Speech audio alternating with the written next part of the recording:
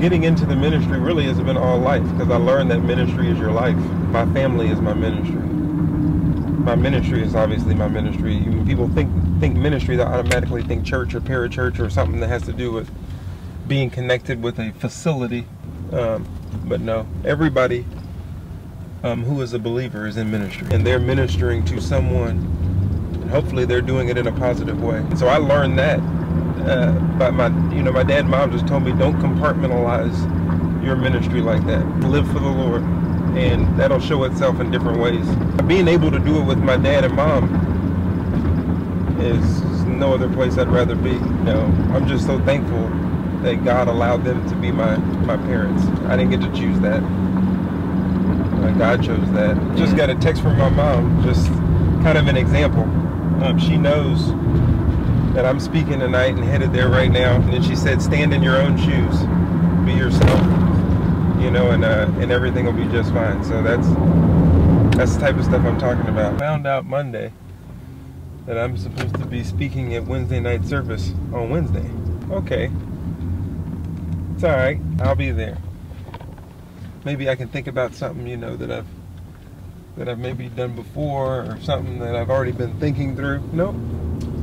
They just sent me a specific passage. Now we got to roll, but you know what? It just, got to rely on the Spirit totally. Read through it, understand it as much as possible, prayed about it, and now we're about to go give it. So it's Wednesday night service. We're gonna hang out. We're gonna go do ministry and really encourage people with what God is encouraging, how God is encouraging me through His Word. So. Tonight, my baby boy, Jonathan, is going to come, and he's going to take us, finish us up in chapter 3 of Ecclesiastes. So come on, I'm going to be sitting on the front row. So if you mess up, I'm going to come get the mic. All right, now here you go. I know that I've set eternity in your heart, but it's not time for that. I need you to learn to see what you already have and enjoy what you already have while you wait for me to fill you more in other places.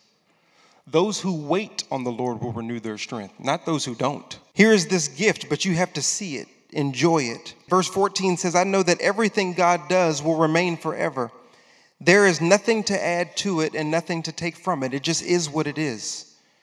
For God has so worked that men should fear Him. Where does fulfillment come from? God. He's the one who set eternity in your heart. And He's saying, I want you not to aspire to things, because all you're going to do is climb the ladder of success and get to the top and realize the whole time it was leaning on the wrong wall. It's about finding me. Because when you find me, you find purpose. When you find me, you find fulfillment. I just got finished giving the word in Ecclesiastes 3:10 through 22. I had the monkey on my back a little bit, but God always comes through because it's His word. It belongs to Him. It's good to be on the other side of it. It's good to communicate that message. And really, in that message, Solomon just lets you know how life is. He tells you justice is replaced by wickedness, righteousness is replaced by wickedness. He lets you know that you and the beast alike have the same end. He says, this is my conclusion, that you need to enjoy your life. This is your lot. This is what you have the opportunity, that God has given us a gift. A lot of us don't understand that you can get a gift and never experience it because it's your job to open it. And the gift is that you enjoy your activities, that you enjoy your life. Don't just look at the negativity. He says, but you have to see what is good, to look at the positive.